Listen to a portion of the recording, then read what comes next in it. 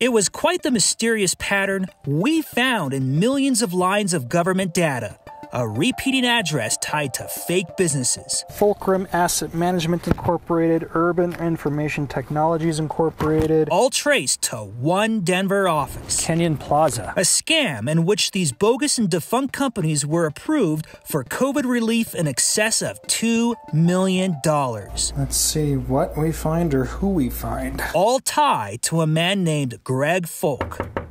An accountant whose name we found in the paper trail leading to that one office.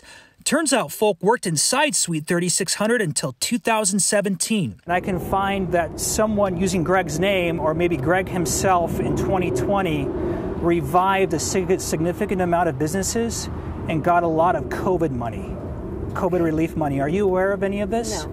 You're not aware of any of this? He was really sick all of 2020. Folk's wife told us in August he died of COVID complications in November of 2020.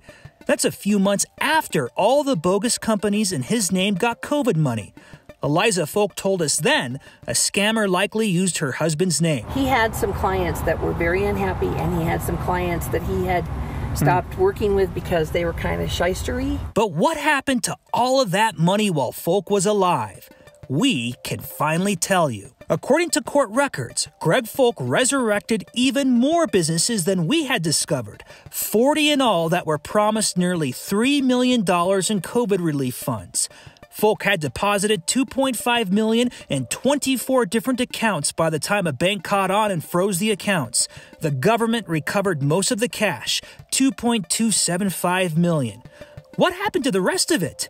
The secret to that may have died with Greg Folk. This is a crime not only against the finances of the American government, but this is a crime against the health of the people. Robert Pence spent 30 years as a top FBI agent and has seen it all, including times when fraudsters take advantage of a crisis. That's not unusual.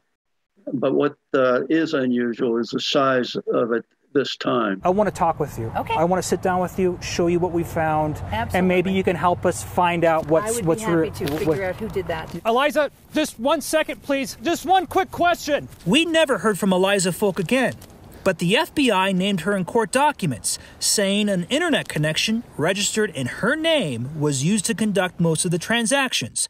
She's also named as a principal on one of the entities that got funding. To be clear, Folk's wife was never named as a suspect.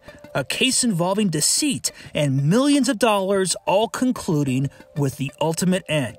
Charges won't be filed because Greg Folk is dead. Jeremy Hohola, 9 News.